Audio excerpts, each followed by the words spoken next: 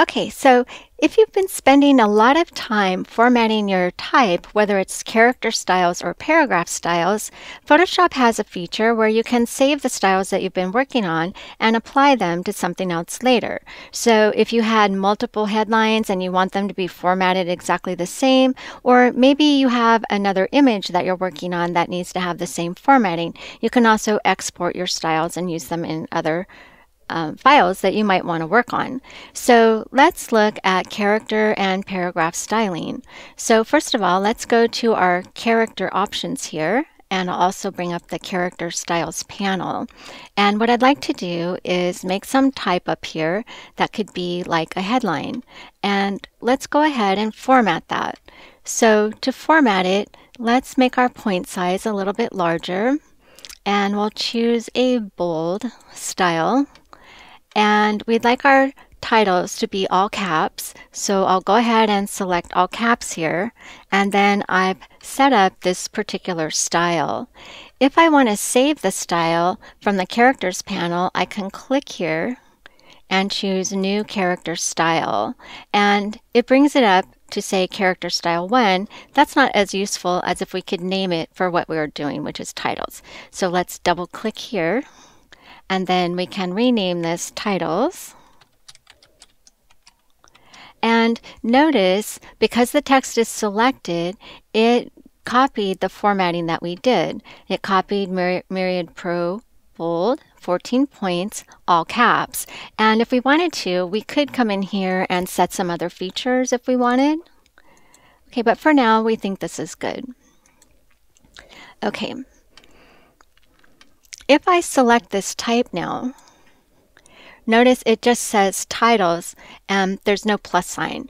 So I'm going to click on none, and then I'm going to click on titles, and that should make sure that I've applied that formatting through my character styles panel. Now let's make a second example. If I use this text down here, and this is going to be my next title, I can select this title. And now I can apply that title formatting, and it should apply the formatting that we just created.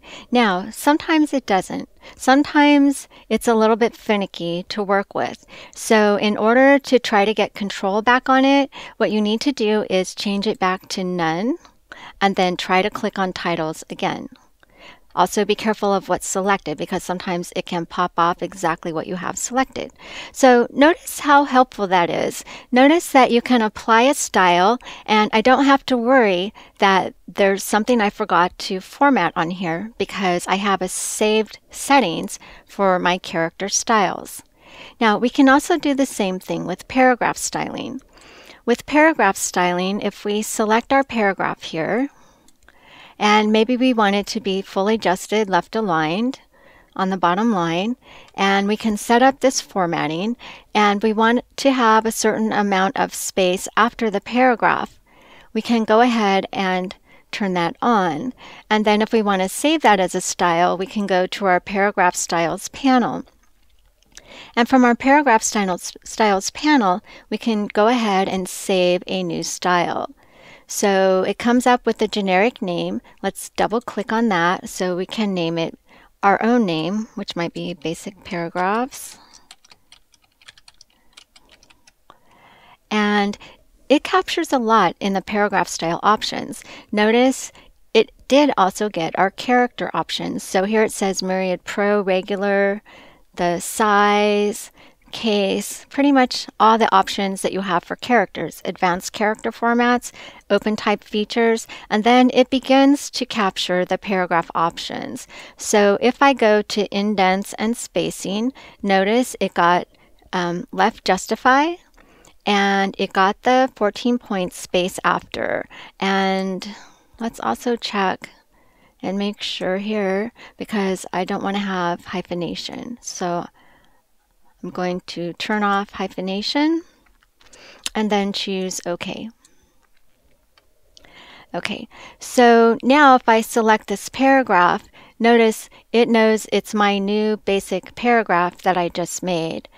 If I need to clear paragraphs, I can click on this top basic paragraph, and that was the initial default for Photoshop. And then if I want to apply the one that I just made, I can click on this one, and it should go back to the formatting options that we chose.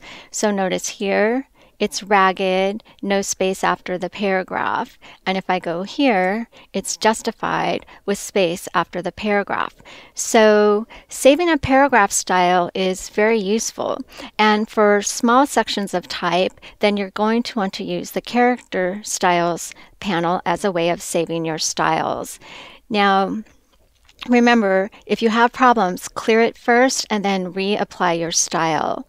The last thing I want to show you, and this works on both the paragraph and character styles panels, is over here on the right. You can save out your styles. So that's a little bit about working with paragraph styles and character styles.